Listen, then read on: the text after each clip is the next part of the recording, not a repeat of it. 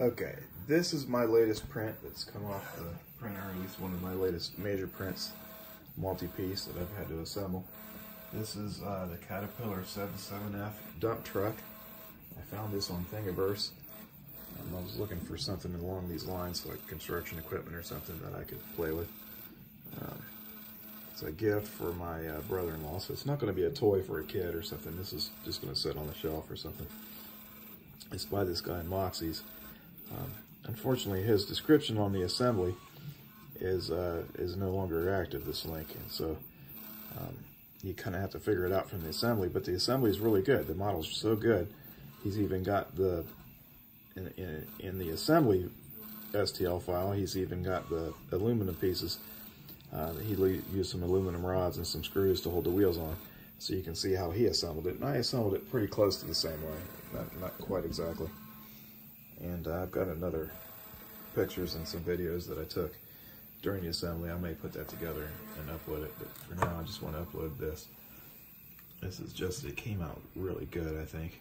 I just printed, this is all yellow PETG that I got from Hatchbox. It's a new filament I got. And then this is that black filament I've been using, that's Amazon Basics black filament. And well, it really came out nice. The dump truck goes up and down. It's just a few pieces. The main body of the dump truck is printed on this surface, and this piece was attached, and this was printed separately, and it snaps on, and then I glued it a little bit.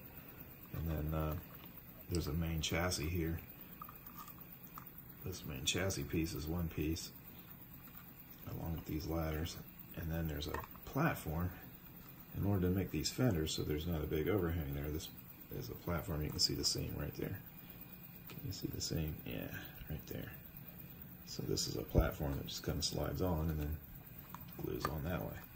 And then the wheels themselves, there's an axle here that's made out of an aluminum tube, and then the wheels are screwed on, and then these little caps, they're almost like hubcaps, are glued in place to make it look like it has wheels. All right. And that's it, man. There's no paint or no finishing or anything. I just took it off the printer, and you know, I cleaned up a couple pieces a little bit, just enough, and I had to drill a couple holes in the wheels and stuff to get the tube to go through, because it wasn't quite the same diameter, but that was no big deal. I just had to ream it out a little bit with a drill bit.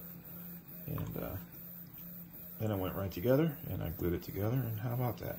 I think my brother-in-law is really going to like it.